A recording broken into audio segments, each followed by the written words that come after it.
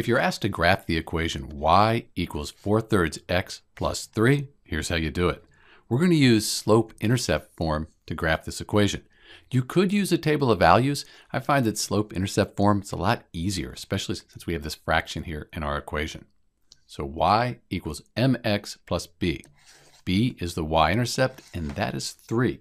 So what we do, we go to the y-axis, we go to 3, and that's where our line is going to cross the y-axis. That's the y-intercept. Then the slope, m, that's 4/3. And we can think of this as rise over run.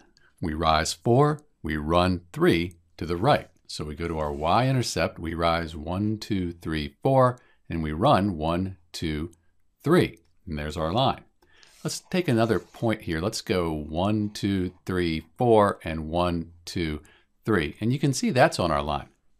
Let's do another point, but this time we're going to go the opposite direction. We're going to go down 1, 2, 3, 4, and to the left 1, 2, 3. And that's also on our line.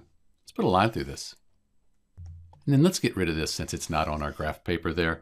Put arrows to show it goes to infinity. And that's the graph for y equals 4/3 x plus 3. Note we could have used a table of values, but slope-intercept form is pretty quick. This is Dr. B. Thanks for watching.